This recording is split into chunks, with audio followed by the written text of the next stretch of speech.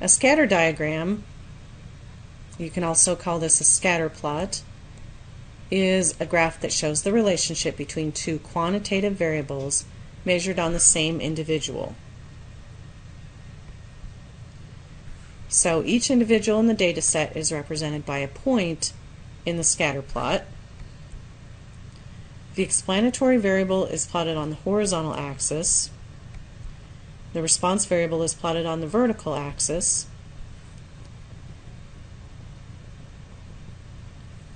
And once we have all the data points plotted, we can look at the resulting picture and get an idea whether the variables are related or not. So linearly related, then we say that they're positively associated if whenever the value of one variable increases, the value of the other variable also increases. And negatively associated if whenever the value of one variable increases, the value of the other variable decreases.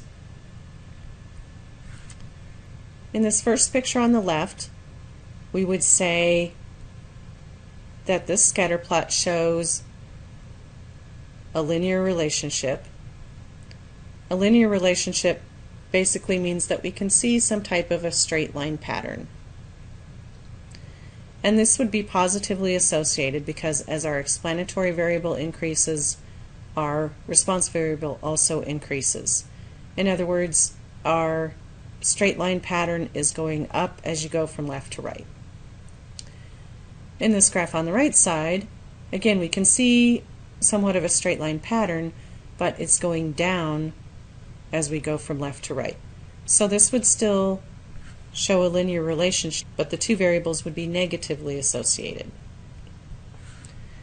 Now, some other types of relationships we can see from scatter diagrams. In this one, it looks like there's a relationship, but it's not linear. It doesn't have a straight line pattern.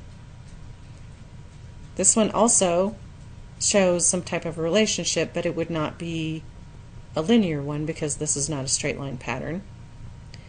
And in this last one on the right, there doesn't seem to be any relationship between the variables, linear or not. Now, if we're just looking at linear relations, then we have some further breakdowns of what type of relations we can have. This one would have a perfect positive linear relation. These points are exactly in a straight line, which gives us a perfect linear relationship, and the line is going up as we go from left to right, so that makes it positive. So this would be a perfect positive association. Now these two would also both be linear relationships and positive linear relationships. This one would be a fairly strong linear relationship because the straight line pattern is fairly obvious.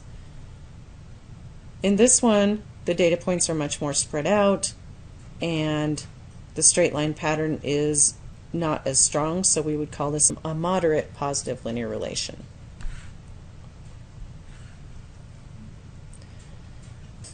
Here are the other types of linear relationships we can have. This one, again, since we have a perfect straight line pattern, but it's going down from left to right, this would be a perfect negative linear relation. And then here we have a strong negative linear relation because the straight line pattern is still fairly obvious. And in this one, the straight line pattern is quite a bit harder to see, so this would be a moderate negative linear relation.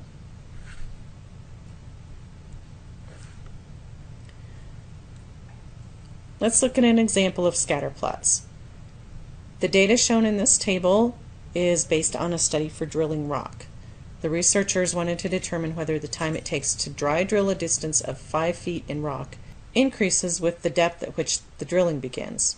So depth at which drilling begins is the explanatory variable, x, and the time in minutes to drill 5 feet is the response variable, y. We're going to draw a scatter diagram of the data and then comment on the association between the two variables. Here's our data again. And here's our scatter plot. So notice again that each one of these rows in our data table becomes a point on this graph. So if we look at this first one, our x is 35 and our y is 5.88. So all we're doing here is plotting points, just like you would have done in an algebra class. For this point, we'd have 35 for the x and 5.88 for the y, and so on. Each one of these points on the graph represents one of these rows on the table. Now, looking at our scatter plot,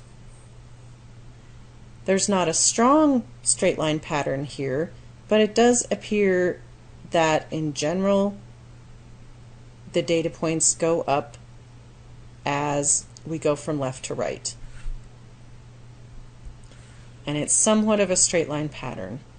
So we would say that our two variables are linear related with a moderate positive association.